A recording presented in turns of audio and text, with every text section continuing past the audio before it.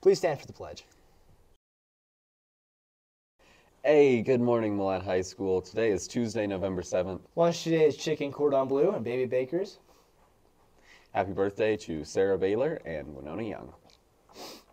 Cora AC, Winona Young, Doris Young, Adler Garrett, Holt Briggs, Lindy Young, Alex Christensen, Bronson Garrett, Paisley Smith, Jens Huckabee, Jacqueline Young, Johanna Zabriskie, Curtis Huckabee, Miriam, T-Pools, Serena Whipple, Marshall AC, Mordecai Charles, Connor Worrell, Aubrey Palmer, Natalie Webster, Riley Hammer, Tabitha Webster, Madeline Shaw, Marin Sperry, Addie Scow, Josh Pickett, Joseph Willie, Tyler Wilson, and Hayes T-Pools, my best friend, will be attending the Honors Musical Festival. Wednesday, November 8th, Parent-Athlete Sports Meeting at 6:15 p.m. in the MHS Commons. Thursday, November 9th, we'll be having an assembly for Veterans Day, and we will be on our assembly schedule.